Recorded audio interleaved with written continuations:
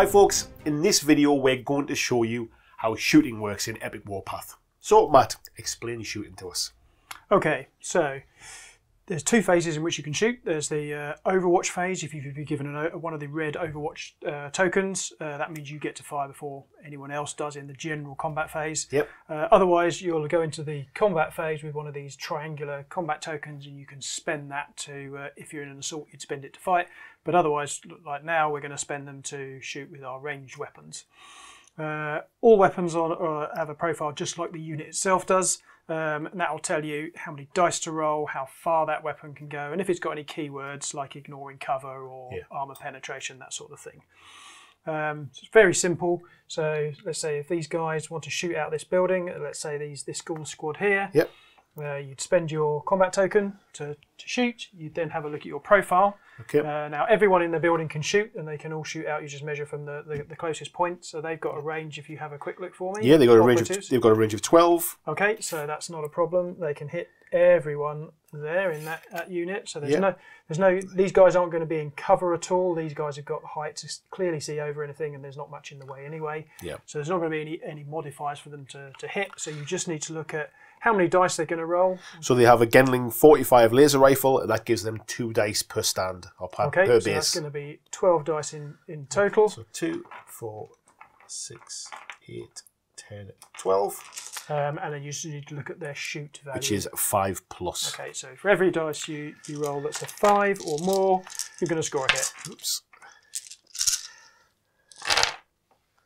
So we get rid of the ones. Yeah. Do you have anything like marksman on there? I don't think this one does actually. No. No. Not Marksman's a good ability dice to have. If you've got marksman, then you can re-roll those ones when you're rolling to hit. Okay, so we had 5 hits there. Okay, so now you need to roll against my armour. So if I look at my armour for my ghouls have armour 5. So again, any 5s or more that you roll will then kill units bases there. So, oh, look at that. Absolutely none at all. Yeah. Let's roll it again just so you can see how it works. He says trying to get some dice. So that's a little bit better. We got 2 there. 2 hits. So there's unless they've naturally got some kind of save, or I've given them some save because of an order I've put on them. That's it. So I would remove 2 bases. I can choose from any of the eligible bases that I want that were in range or line of sight, in which case I'll remove those back 2 there. Okay. So that's done.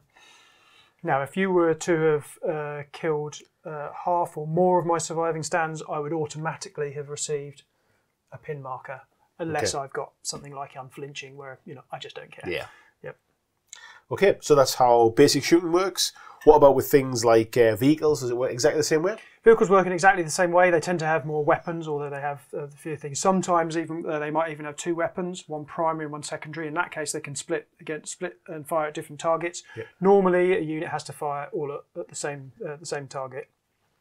If you're going to shoot, say these guys, we'll roll some dice for those guys to shoot them.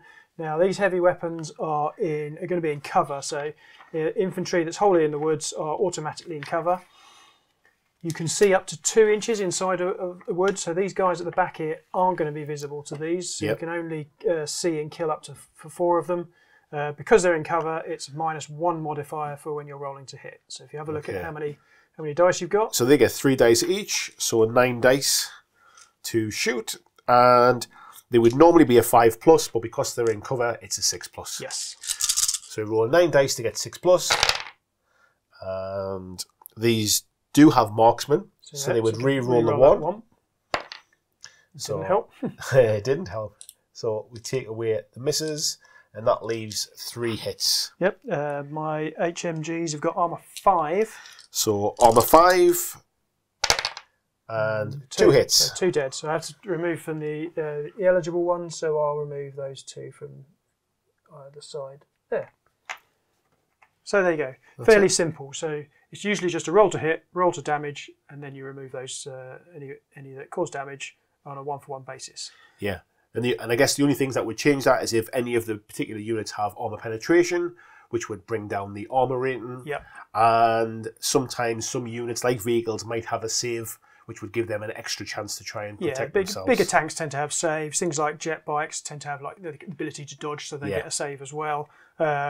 The Plague have a good ability where they can infect units for a round, which gives them a save. So those kind of things. But typically, most things don't have a save by default. Okay. So that's how shooting works.